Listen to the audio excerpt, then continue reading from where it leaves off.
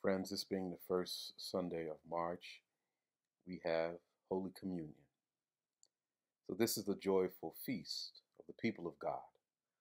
They will come from the east and the west.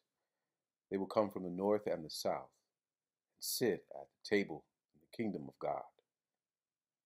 According to Luke, when our risen Lord was at the table with his disciples, he took the bread and he blessed it and he broke it and he gave it to them.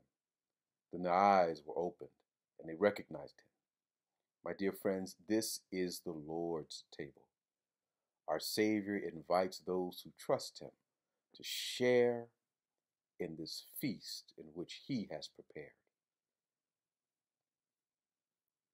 Let us pray, everyone.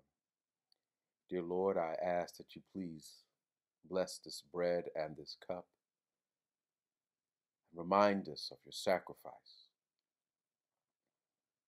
Remind us of your love.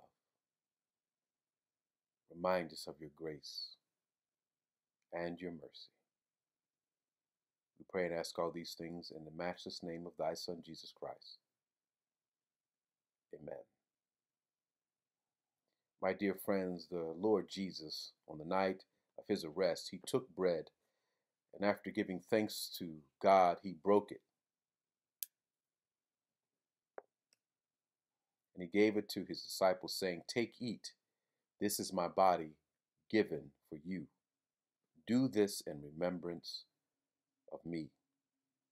In the same way, he took the cup, saying, "This cup is the new covenant, sealed in my blood, shed for your forgiveness of your sins.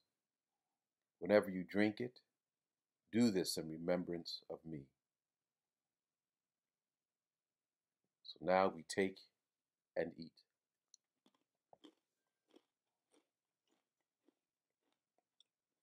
Take now and drink.